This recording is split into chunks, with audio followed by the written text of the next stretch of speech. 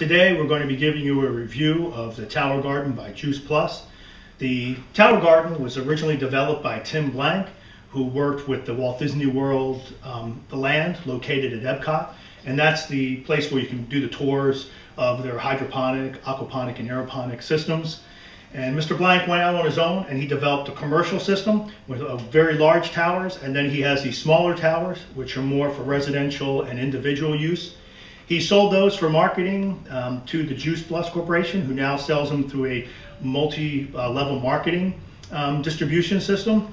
And the towers can come in one of two ways. There's your single tower, which comes with 5 of your pots here, and that'll hold 20 plants. That sells for $525, plus you need to add another $50 for tax and shipping.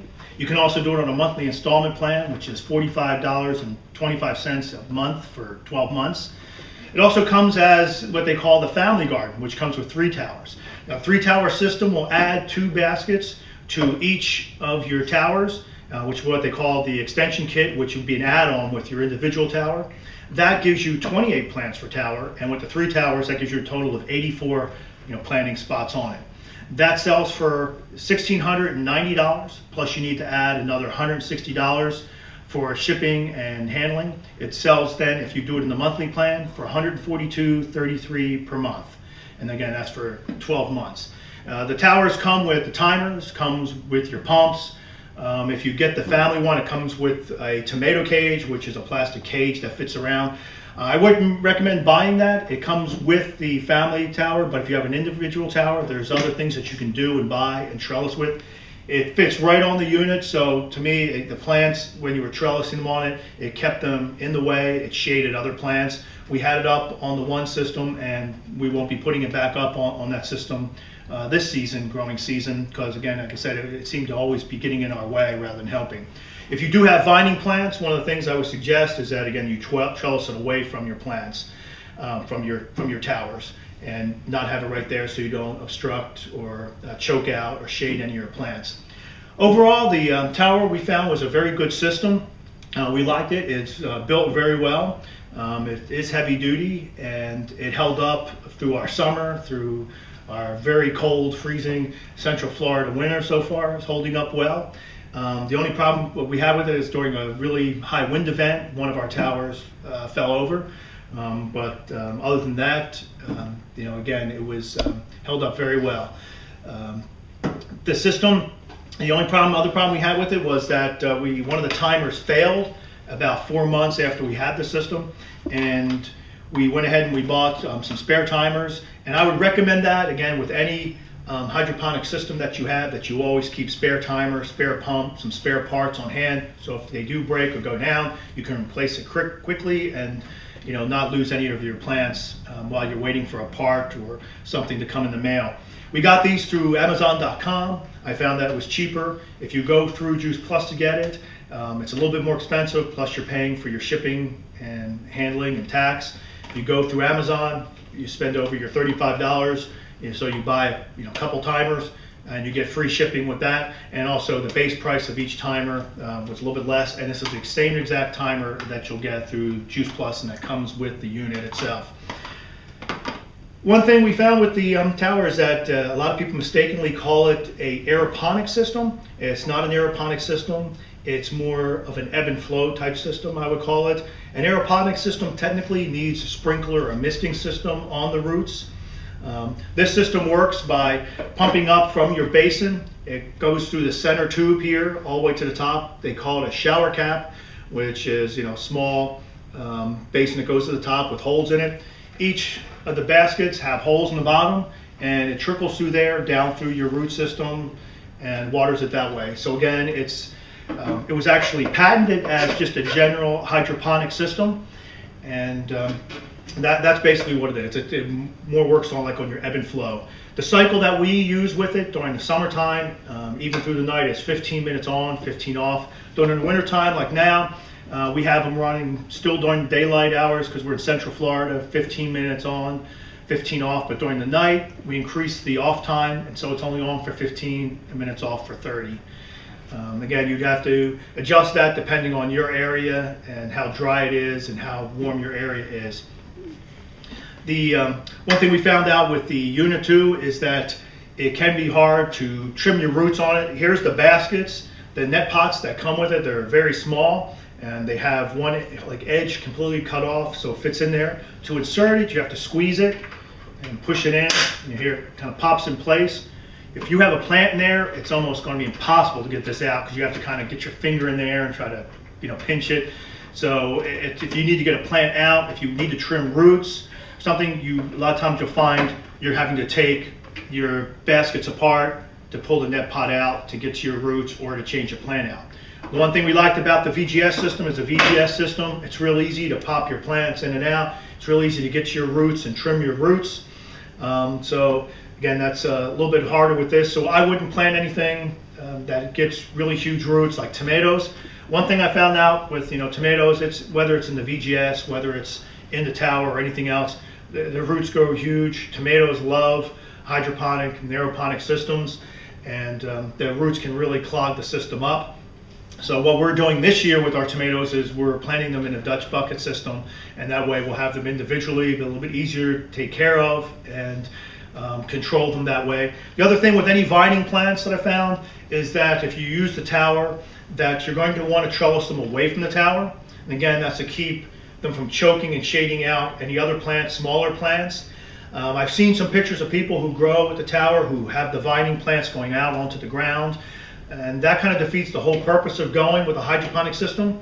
You're going hydroponically because you want to remove the soil, you want to remove soil-borne pathogens, so disease and insects and such that are in the soil. You don't want them getting in your plants. So if you have it falling down onto the ground as a vine, you're going to find that those same diseases, those same insects now have a path right to your tower. So you want to keep them up off the ground, you want to keep them trellised, and you want to keep them trimmed. Again, it may make for a great picture, having the stuff trailing all around and growing, like a jungle, but it's actually not healthy for your system.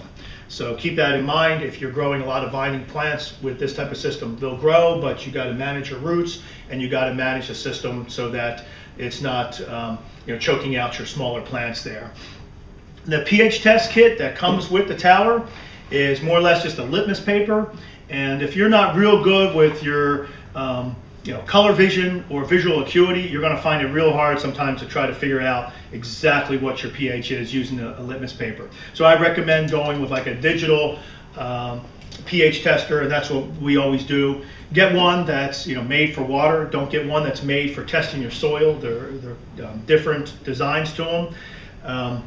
And again, you can get one through Amazon.com for less than $10, or you can go up from there. We have a little bit better quality ones because we use them a lot more. We use them for other projects too, and so we have. And you don't need it, but you can get your EC, TDS, also electronic sensors, but it's not something you really need if you can monitor your system well. We use that for monitoring our nutrient levels, and we have a video coming out on our review of the different EC meters too that are out there and explaining how to use it. So you can watch that and get a little information off of that. Plus there's tons of information available online that you can get. I would recommend too, inside the unit, these are the ones used for the extension baskets. These rods, there's longer ones that fit in from the bottom up to the top that these extensions then fit in to hold your baskets together. I would recommend some type of a lubricant. This is like a tube of a pool and spa lubricant. You just take a little bit on a Q-tip and just put it on the end. That way, if like in our case, we're well water, you're adding nutrients, you're keeping a pH low, you don't get any corrosion or any mineral buildups on there that make it harder to take on and off.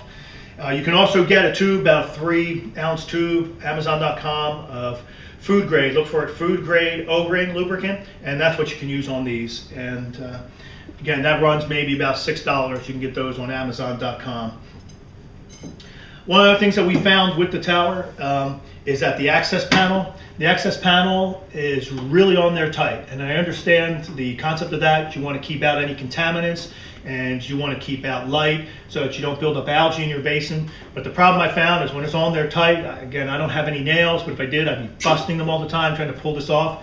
I had to get a little screwdriver to pop it off. And if you do that, you risk gouging your plastic. You also risk cracking the lid or cracking the top of your basin. So we don't want to be doing that. So what I found is that I kind of put it on and I'll leave 1/4 slightly up so that I can get my finger in there. I may take later and try to file down a little bit, see if I can make it just a little bit looser on there so it still fits down, but it's not so tight that it's hard to get off there.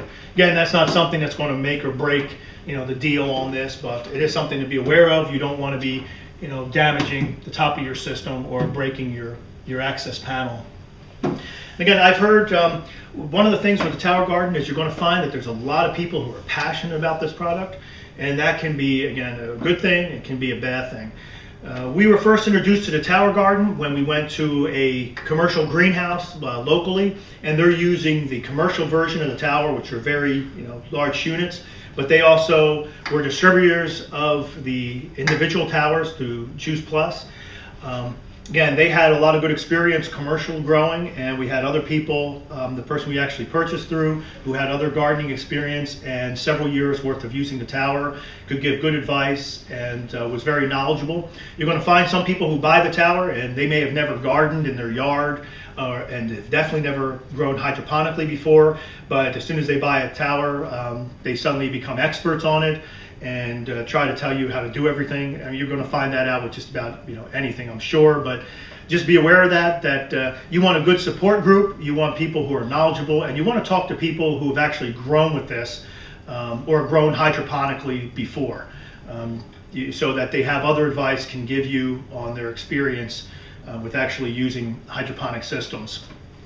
The other thing is again, with people who are very passionate about it, what I found is, especially with my videos on the VGS system, that get a lot of negative comments.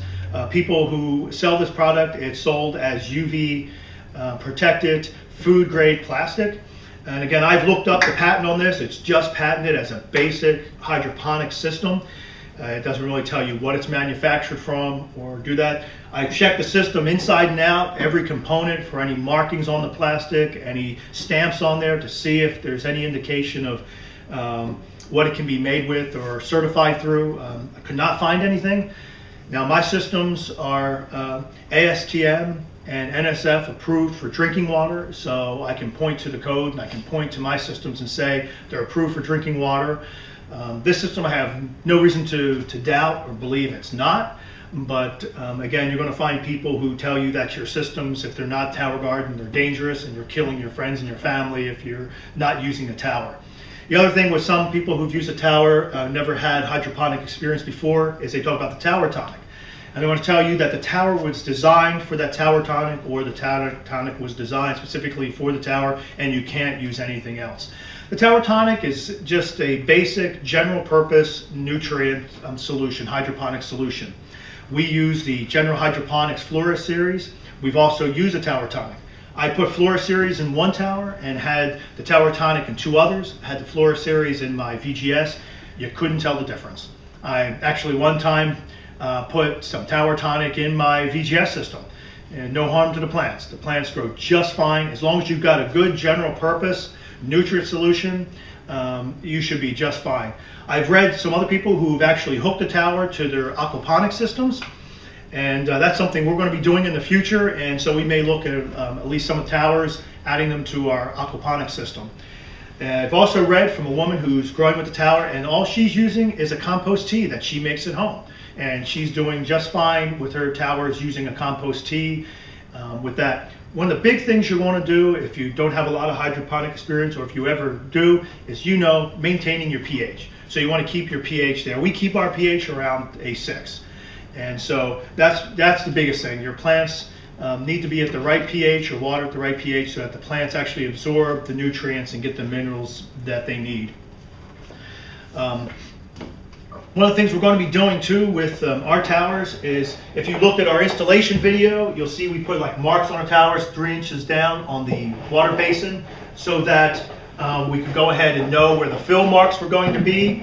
And now what we're going to do, so we don't have to keep playing with the towers, and that is, we have these stock valves, and you can get these at any Tractor Supply Center. You can also get these through Amazon.com. And they work just more or less like your float valve that you're going to find in the back of your toilet.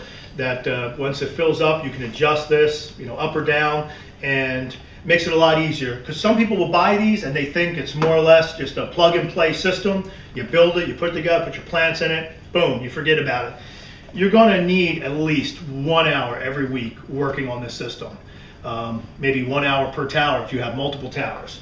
You're going to, in the summertime, you're going to be always wanting to watch your water level and keeping that up. You're going to be adjusting your pH and maintaining your pH. And you're also going to be wanting to watch your nutrient level, and you're going to want to be trimming your plants both outside and want to be trimming your roots.